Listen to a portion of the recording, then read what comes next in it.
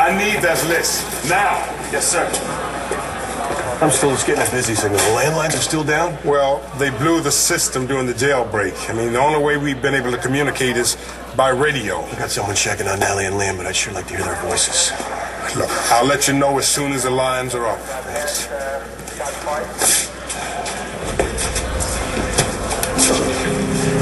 You keep looking at Lawrence. Do you think something's going on?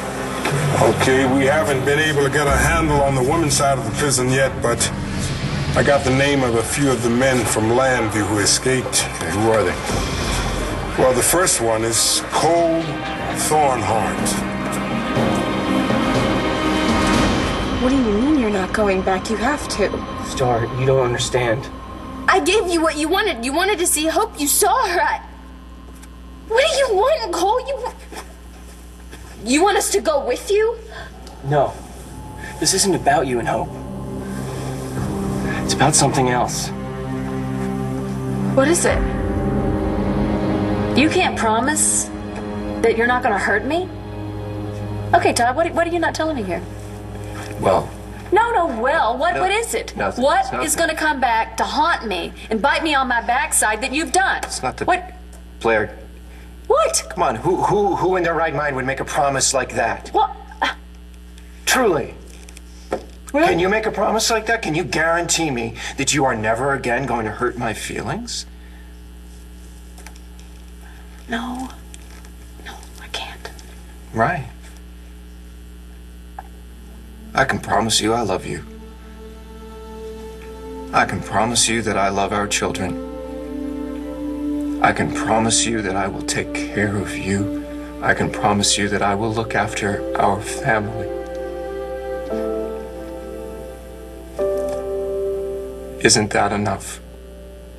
That's really the question, isn't it? Can that be enough?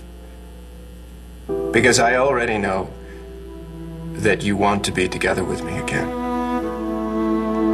What about the name MacIver? Is Troy MacIver, is he on that list?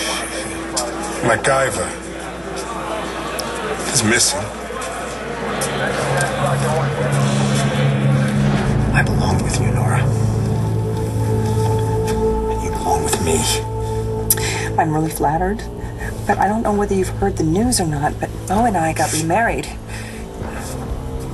Yes, I know that. The only reason you married Bo is because you thought you could never be with me again, Nora. You were afraid I'd never get out of prison. But I was framed. You know that, don't you? They said I was a serial killer.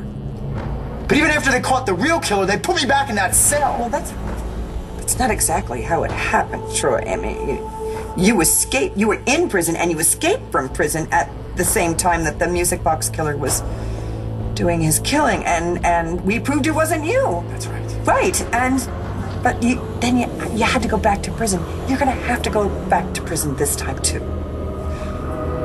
You know, Nora, I think this reunion calls for some wine. Troy, the last time we shared wine, you tried to poison me. No, Nora, I never did anything bad to you, Nora. That was Colin, my twin brother, not me. He's the bad one. I'm the good one. I'm the one that is born to be with you, Nora. God, I love you, Nora. Nora, I love you so much. We can't go upstairs.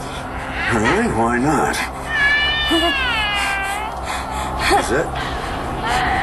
Is that my grandson, Ryder? No. Ryder's with Jessica. Oh, that wailing must be emanating from your little baby. Let's go upstairs together and check on him. I'm not going anywhere near my son! Natalie, it's all right. Your mother's taking care of Liam. Natalie!